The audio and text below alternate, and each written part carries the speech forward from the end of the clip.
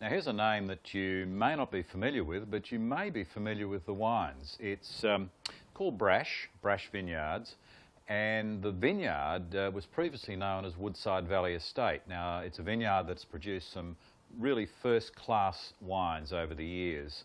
It's in the sort of Yallingup region, so it's in broadly northern Margaret River. It's quite distinctly different from the wine styles that you'll get down at, say, Yallingup, a little bit further south, and then a long way south of Margaret River going towards Augusta. So sort of three broadly distinct regions of Margaret River. I like this one. It really does capture the essence of the Yallingup sub-region.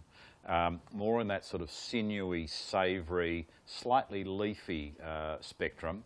It's a good wine. It's still got all those black currant and slightly black olive characters, but it's a really impressive debut wine for this label, and it's Cabernet.